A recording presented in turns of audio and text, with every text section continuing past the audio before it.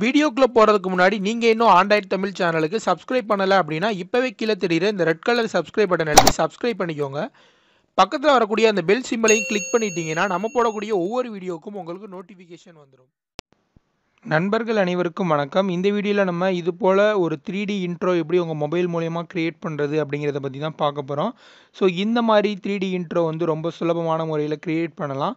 இந்த intro create பண்ணுறதுக்கு நம்ம யூஸ் பண்ணக்கூடிய அப்ளிகேஷனோட நேம் பார்த்தீங்கன்னா 3D லோகோ அனிமேஷன். இந்த அப்ளிகேஷனோட லிங்க் நான் கீழே டிஸ்கிரிப்ஷனில் தரேன், யூஸ் பண்ணிக்கோங்க. ஒன்ஸ் இந்த அப்ளிகேஷனை நீங்கள் இன்ஸ்டால் பண்ணி ஓப்பன் பண்ணீங்க அப்படின்னா உங்களுக்கு இந்த மாதிரி 2 பாக்ஸ் வரும். ஸோ இதில் வந்து உங்களுடைய டெக்ஸ்ட்டை வந்து நீங்கள் ஆட் பண்ணிக்கலாம். இதில் லோகோஸ் ஆட் பண்ண முடியாது, டெக்ஸ்ட் மட்டும்தான் உங்களால் வந்து ஆட் பண்ணி 3D டெக்ஸ்ட் லோகோ வந்து நீங்கள் வந்து இன்ட்ரோ வந்து நீங்கள் க்ரியேட் பண்ணிக்கலாம். ஸோ ஃபஸ்ட்டு பாக்ஸில் வந்து நான் வந்து ஆண்ட்ராய்டு அப்படின்னு வந்துட்டு கொடுக்குறேன்.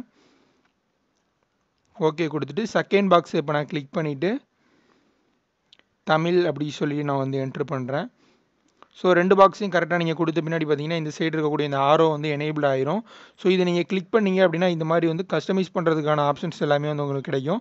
ஸோ ஃபஸ்ட் பார்த்தீங்கன்னா எடிட் அப்படின்னு ஒரு ஆப்ஷன் இருக்கும். இதை கிளிக் பண்ணீங்க அப்படின்னா உங்களுக்கு வந்து நீங்கள் கொடுத்த அந்த டெக்ஸ்ட்டு வந்து இருக்கும். ஸோ அகைன் வந்து நீங்கள் வந்து எடிட் பண்ணிக்கலாம். ஏதாவது மாற்றி ஏதாவது கொடுத்துட்டீங்க அப்படின்னா நீங்கள் வந்து எடிட் பண்ணிக்கலாம் இதில். ஸோ அதுக்கப்புறம் பார்த்தீங்கன்னா பாண்ட்ஸ் இருக்கும். ஸோ இதில் வந்து டிஃபால்ட்டாக நிறைய பாண்ட்ஸ் வந்து கொடுத்துருக்காங்க. ஸோ அதுக்கேற்ற மாதிரி நீங்கள் வந்து உங்களுக்கு தேவையான பாண்ட்ஸ் வந்து நீங்கள் இதில் வந்து சூஸ் பண்ணிக்கலாம். ஸோ அதற்கப்புறம் பார்த்தீங்கன்னா 3D அப்படின்னு ஒரு ஆப்ஷன் இருக்கும். ஸோ இதில் வந்து இந்த அனிமேஷன் லெவல்ஸ் வந்து நீங்கள் வந்து அட்ஜஸ்ட் பண்ணிக்கலாம். ஸோ அதற்கப்புறம் பார்த்தீங்கன்னா செட்டிங்ஸ் இருக்கும். ஸோ அது யூஸ் பண்ணி பார்த்துக்கோங்க உங்களுக்கு தேவையானதில் அளவு.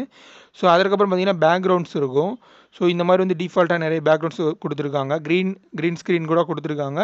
ஸோ நீங்கள் க்ரீன் ஸ்க்ரீன் அனிமேஷன்ஸ் யூஸ் பண்ணணும் அப்படின்னு நினச்சிங்கன்னா அதை நீங்கள் பயன்படுத்திக்கோங்க. ஸோ இப்போ உதாரணத்துக்கு நான் வந்து இந்த பேக்ரவுண்ட் வந்து நான் வந்து சூஸ் பண்ணிக்கிறேன். சூஸ் பண்ணிட்டு கிளிக் பண்ணிட்டேன். ஸோ அதுக்கப்புறம் பார்த்தீங்கன்னா ப்ரீசெட்ஸ் அப்படின்னு ஒரு ஆப்ஷன் இருக்கும். இதில் வந்து கலர்ஸ் வந்து நீங்கள் வந்து சூஸ் பண்ணிக்கலாம்.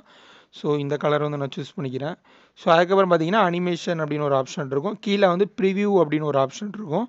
ஸோ நீங்கள் ஜஸ்ட் வந்து அனிமேஷன் கொடுத்தாலே உங்களுக்கு வந்து ப்ரிவ்யூ வந்து ஷோ ஆகும். ஸோ இதில் பார்த்தீங்கன்னா டிஃபால்ட்டாக வந்து ஒரு 10 அனிமேஷன்ஸ் வந்து கொடுத்துருக்காங்க. ஸோ இதில் வந்து ஏதாவது ஒன்று வந்து சூஸ் பண்ணிக்கோங்க. இப்போ உதாரணத்துக்கு நான் வந்து இதை வந்து சூஸ் பண்ணுறேன். கிளிக் பண்ணியாச்சு. இப்போ கிளிக் பண்ணிட்டு இதை வந்து ரைட் கிளிக் பண்ணுறேன். பண்ணோன்னு பார்த்தீங்கன்னா இந்த அனிமேஷன் வந்து ப்ளே ஆக ஆரம்பிச்சிடும் இந்த மாதிரி.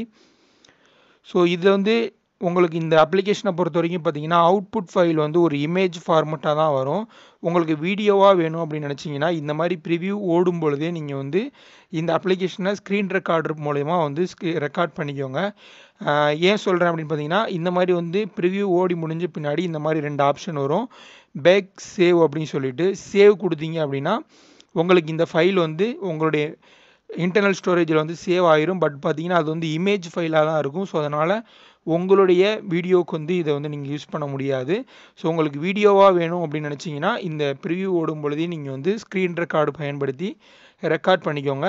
ஸ்க்ரீன் ரெக்கார்ட் பண்ணுறதுக்கான பெஸ்ட்டான சாஃப்ட்வேர்ஸ் எல்லாமே நான் கீழே டிஸ்கிரிப்ஷனில் கொடுத்துட்றேன். ஸோ அதையும் நீங்கள் வந்து பயன்படுத்திக்கோங்க. ஸோ இவ்வளோ தான் இந்த வீடியோ. உங்களுக்கு இந்த வீடியோ ரொம்ப பிடிச்சிருக்கும் அப்படின்னு நம்புறேன். பிடிச்சிருந்தா இந்த வீடியோக்கு ஒரு லைக் கொடுங்க. இது சம்மந்தமாக ஏதாவது டவுட் இருந்துச்சுன்னா கமெண்ட் பண்ணுங்கள். இந்த வீடியோ மறக்காமல் உங்கள் ஃப்ரெண்ட்ஸ் கூட ஷேர் பண்ணுங்கள். மேலும் இது போல் பல வீடியோக்களை தெரிஞ்சுக்க நம்ம சேனலுக்கு சப்ஸ்கிரைப் பண்ணுங்கள். நன்றி.